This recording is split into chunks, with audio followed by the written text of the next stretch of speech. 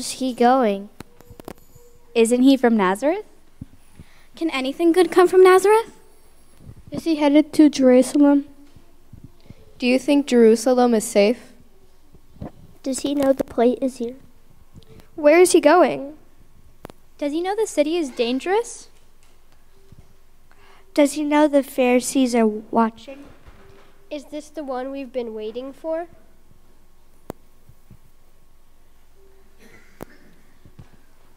Could this be the Messiah? Where is he going? The crowds are singing Hosanna. Should I lay down my cloak? Is this the beginning of the end? Should we follow? Should we watch? Should we sing Hosanna? Stay awake. He's on the move.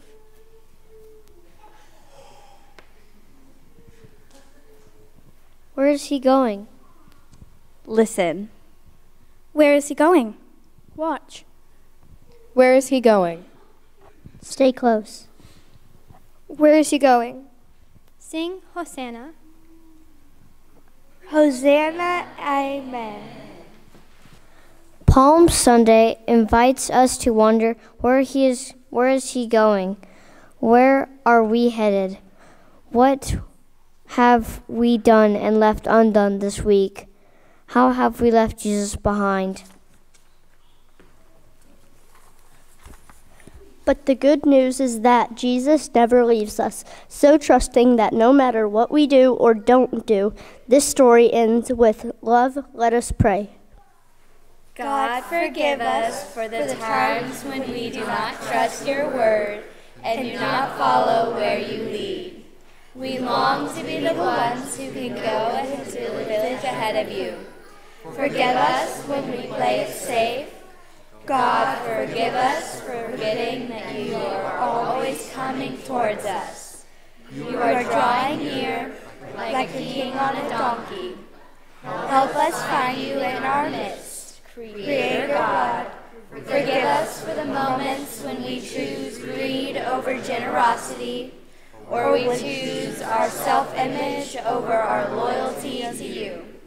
Give us the courage to be unabashed in our faith. Give us the strength to throw our coats on the road. Son of David, give us conviction to shout your name from the rooftop. Give us the wisdom to sing Hosanna. With hope in our hearts, we pray to you, Jesus, the prophet from Nazareth in Galilee. So we have new faces here with us, and they may not know what to do, so can we show them? Are you ready? Okay. Good morning, friends. Good morning, everyone. Okay, I think they know what they're supposed to do now. Let's do it again. Okay, you ready?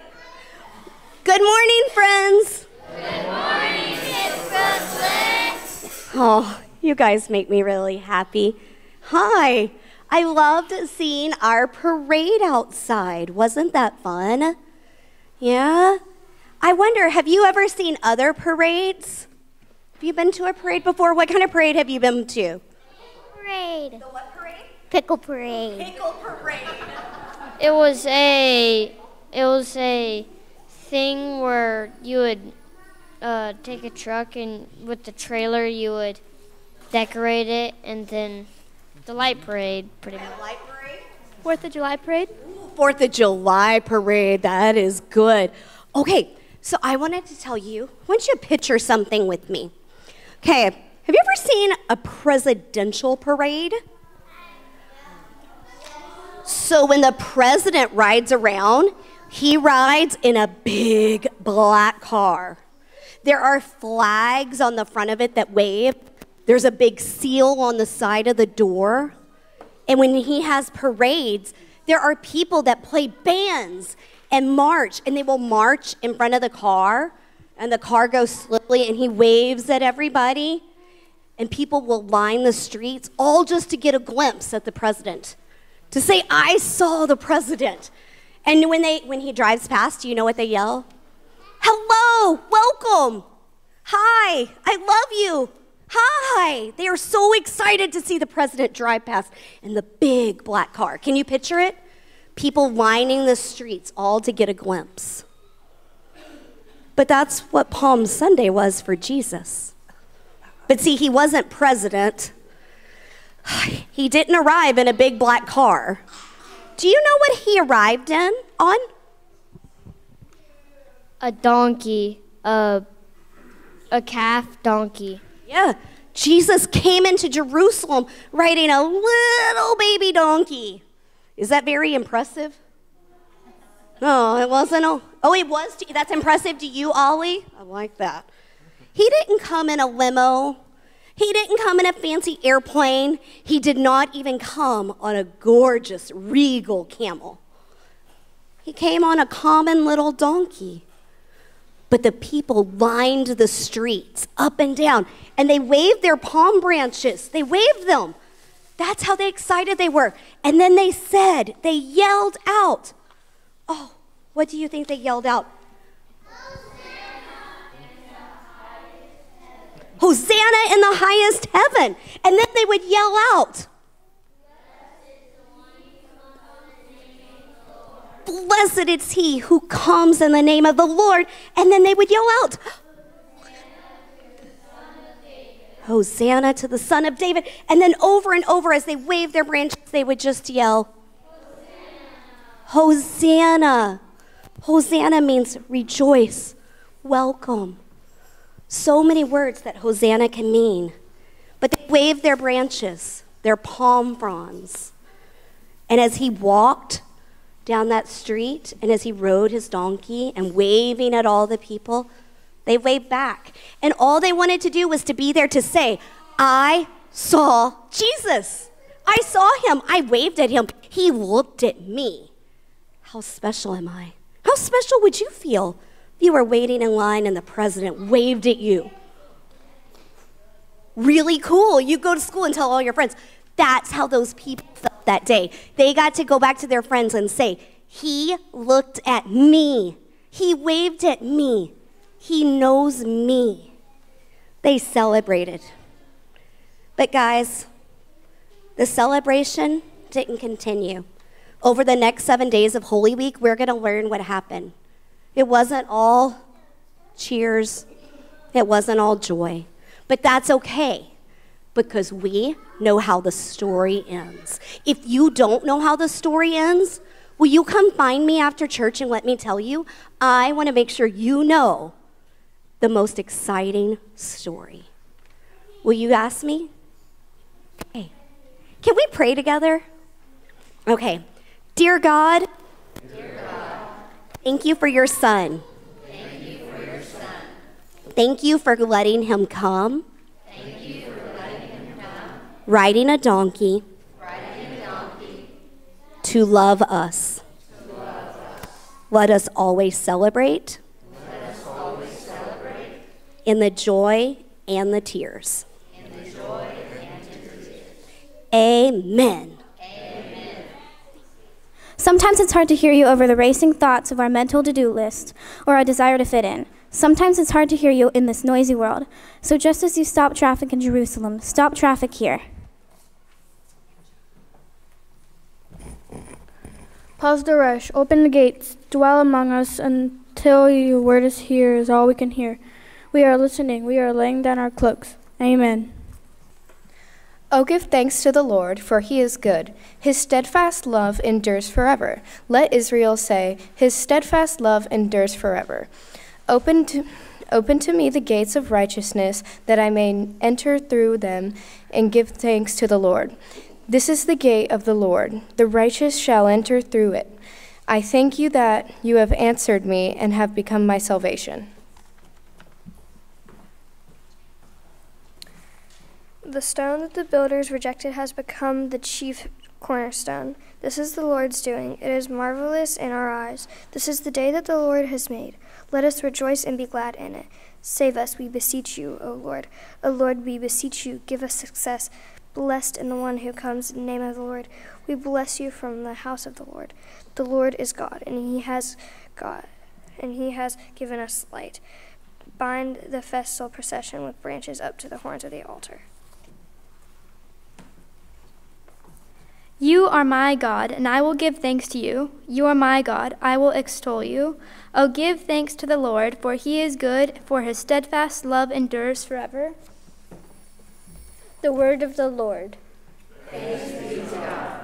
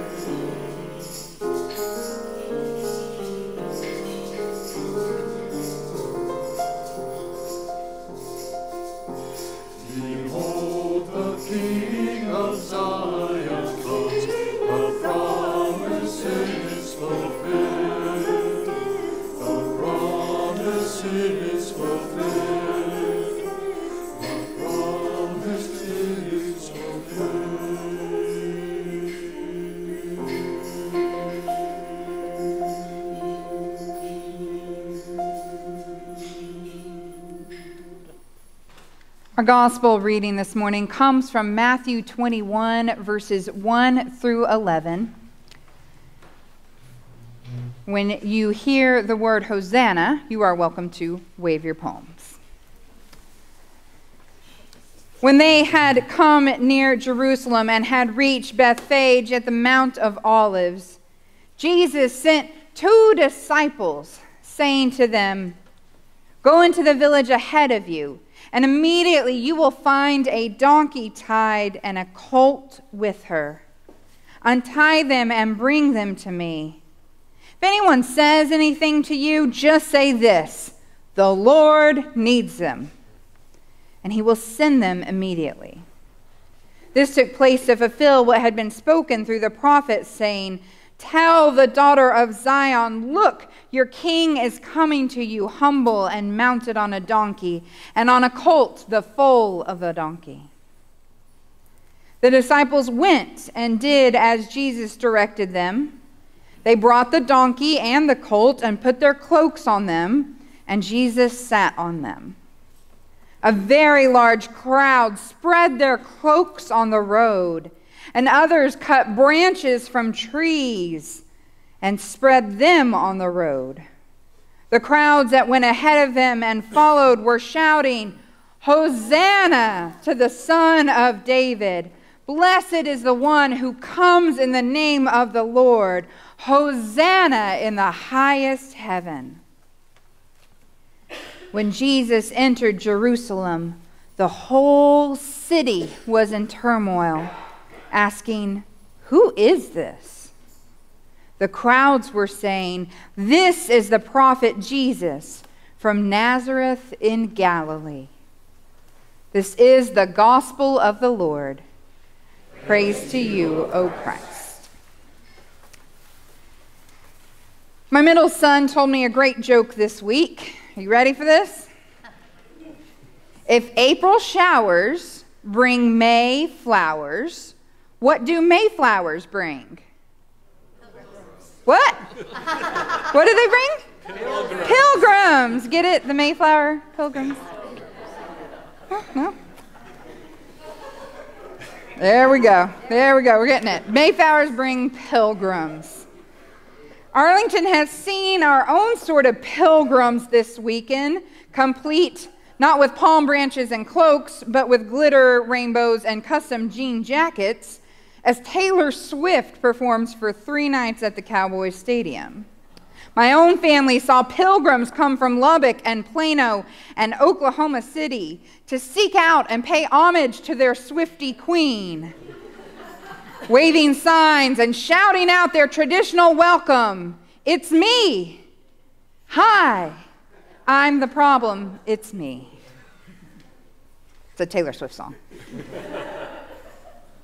And just like those pilgrims, it's pilgrims who overflow in our gospel story this morning. Pilgrims who have come seeking a religious experience at the time of Passover. Pilgrims who have come to Jerusalem seeking to fulfill their ritual calling, to pray and hope and cry, Hosanna.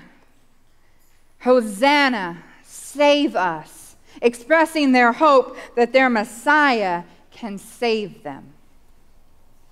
Now, there's one special pilgrim who comes into Jerusalem, even though for him it means certain death.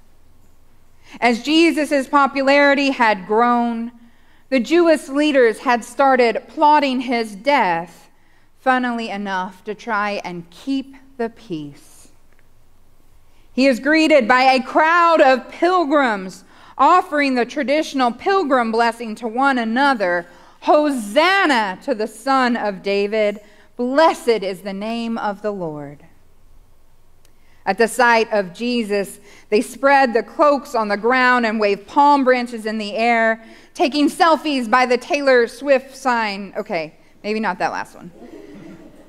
But it's a celebratory vibe, as Miss Brooklyn told us, as Jesus is welcomed like a conquering military hero, or a king by popular acclaim, or a pop star. But he's not just any king, the Messiah, the one they had all been waiting for. Now, we hear a version of this story every year on Palm Sunday, with different views from different Gospels. One unique thing in Matthew's telling is that somehow Jesus rides both a donkey and a colt. Well, I always imagined him kind of surfing with one foot on each animal. There's another level to the meaning of these animals. For Matthew and his Jewish audience, it was important to see Jesus fulfilling the scripture from the prophet Zechariah and the Psalms. The donkey is what a king on his coronation day would ride into the city. It is the sign of peace. The colt is the meek and humble animal of farmers, contradicting the imperial power and domination system that ruled that day. And that's not the only thing worth paying extra attention to in this story. You see, immediately preceding Jesus' triumphal entry, Jesus heals 2 blind men, restoring their sight, and maybe reminding us of another man born blind who was healed, and the religious leaders who remained blind. It's almost as though Jesus is asking us to see something different in this parade, to see beyond the surface level, to see what God is doing in the midst of this Passover pilgrimage. Seminary professor, the Reverend Dr. Thomas Long, invites us to see not just this surface level, but to see the undercurrent of God's intention going on. They're almost like bifocals of faith that are required to see the deeper understanding here. On the surface level, it's all chaos. Hundreds of thousands of pilgrims spilling out of every nook and cranny. A city that is in turmoil on Jesus' arrival, and the Greek word is like seismic effect. On the surface level, Jesus is seemingly riding into his death, powerless to stop the religious and Roman leaders collaborating in plotting his betrayal and crucifixion. On the surface level, everything is noisy, random, unpredictable, actions left to chance. No regular person has any real power. On this surface level, the ones in charge include Herod as king, Caesar as Lord and Son of God, and Pilate as governor.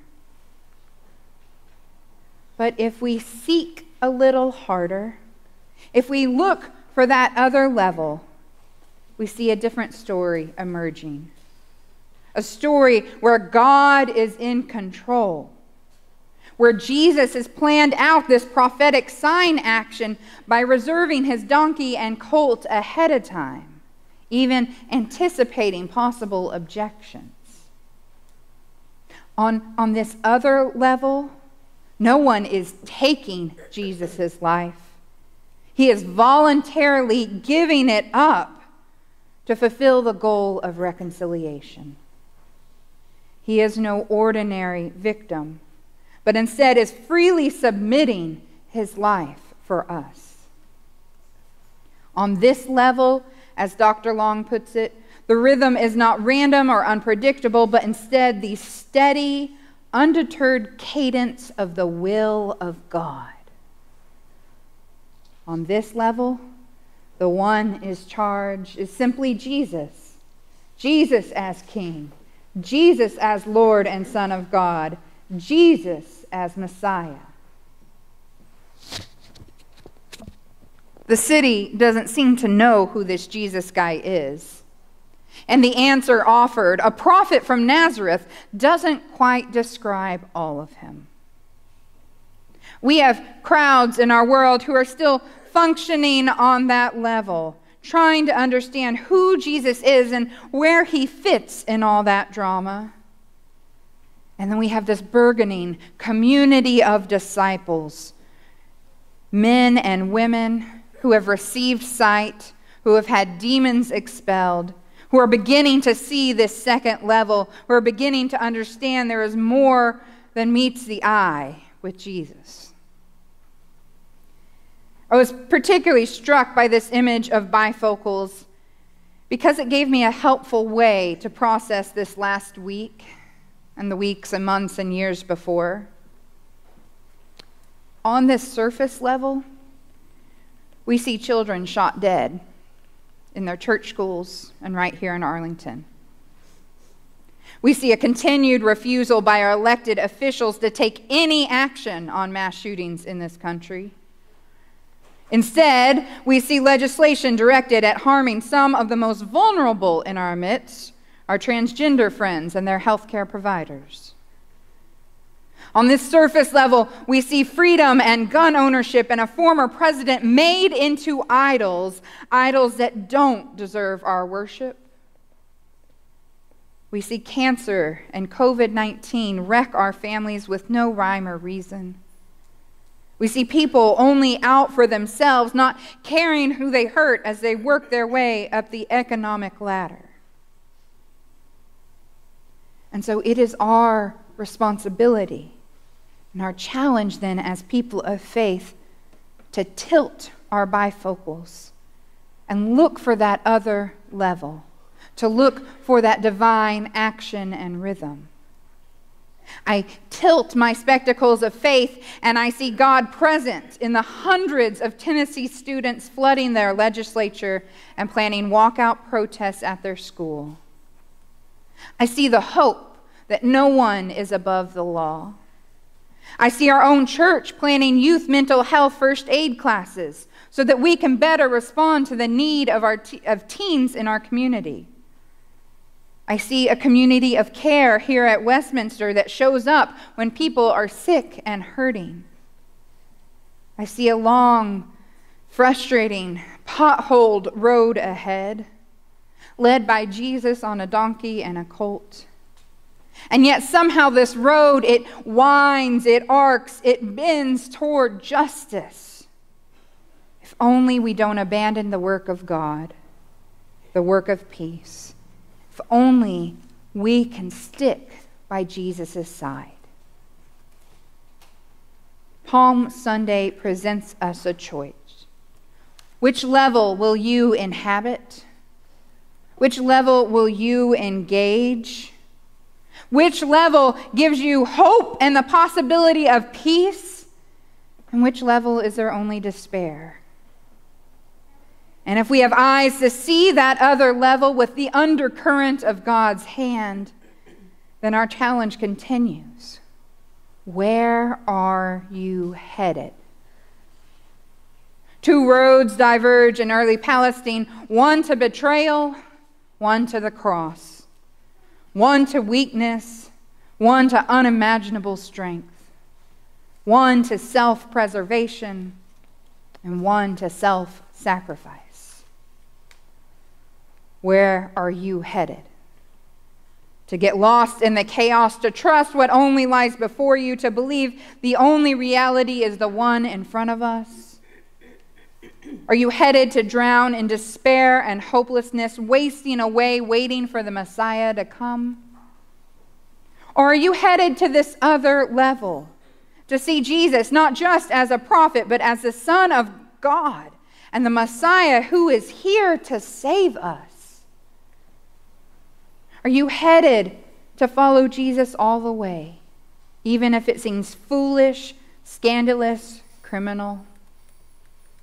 Will you follow Jesus all the way through his betrayal and trial to the crucifixion?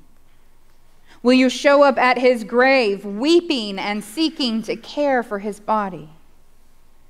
Will you hold fast to the promises of God, even if they seem far away, even if they don't seem possible, even if all logic defies them? If we are to take Holy Week seriously, if we are to follow Jesus to the table for the Last Supper and to the cross for the last breath, then we cannot only head out on one level. We have to trust that God is working on another level, turning evil into good. When we parade with Jesus to the cross, we have to trust that God won't let this be the end. Because this is who Jesus is. Someone who turns graves into gardens, who creates new life out of the old, who submits to his own death that we all might live. In the recent captivating Best Picture movie, Everything, Everywhere, All at Once, there's another multi-level, multi-universe fight going on.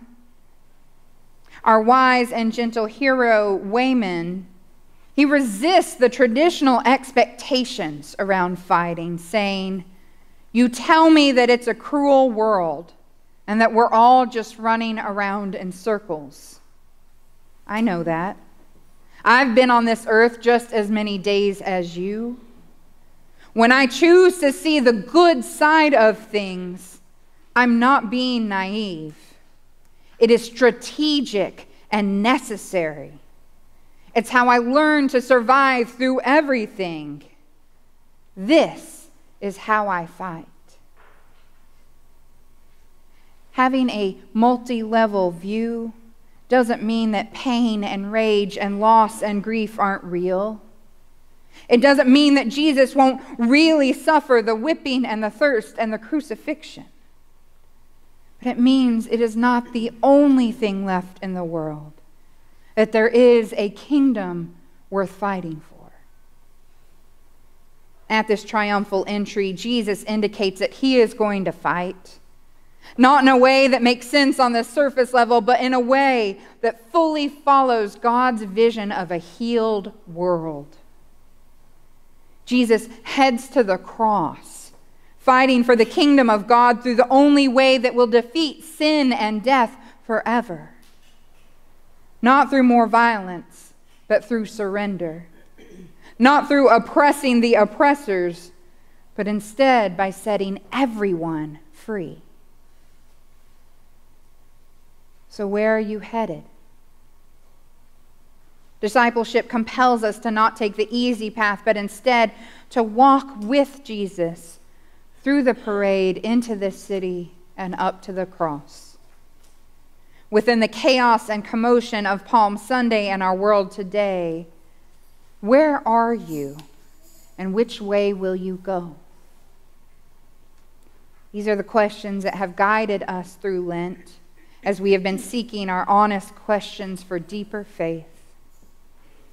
Have our questions shaped your behavior, changed the path you're on? Where are you headed? May it be closer and closer to Jesus. Amen.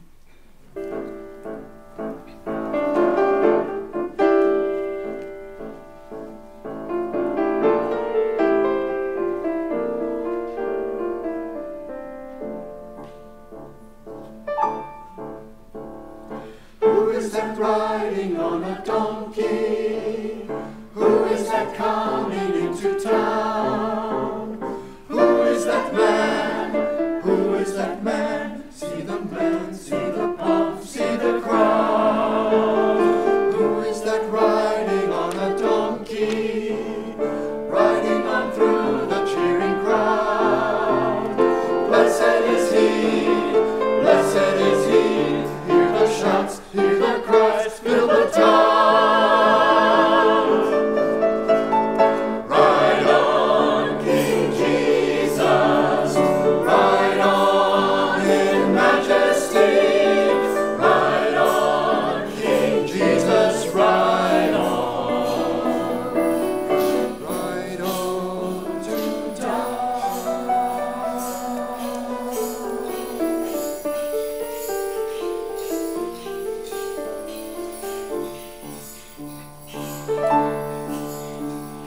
Who is that riding on a donkey? Riding as little children sing. Anthems they sing, praises they'll ring. Son of David, the Lord, he is King. He is the King of glory. He is the Lord of might. Lift up your heads, Hosanna sing. He is God, he is Lord, lift him high. Ride on, King Jesus. Ride on in majesty. Ride on, King Jesus. Ride on. Ride on to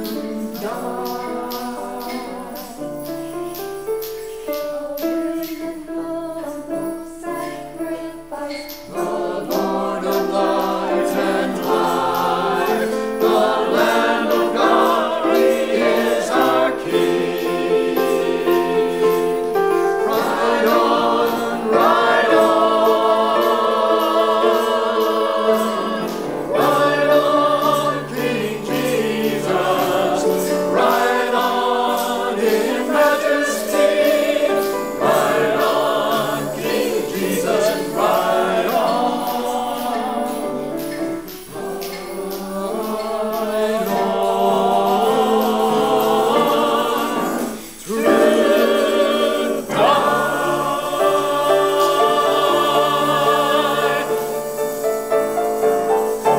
Ride on. We have gathered here week after week, seeking a deeper faith and a deeper experience with the divine. The time is drawing near. Jesus is entering Jerusalem. How will we greet him? With hosannas or crucify him? Where are we headed? Will we follow him all the way to the cross? The power of Jesus is that he lived what he taught, even when it led to his death. He lived with an abiding awareness of God, radiating the light of God in all he said and did. But that light was too much for the world. There are forces today, as there were in ancient Judea, that conspire to put it out. Where are we in this drama? What are we willing to risk to follow Jesus? As we extinguish this light, we acknowledge the darkness of fear in this world.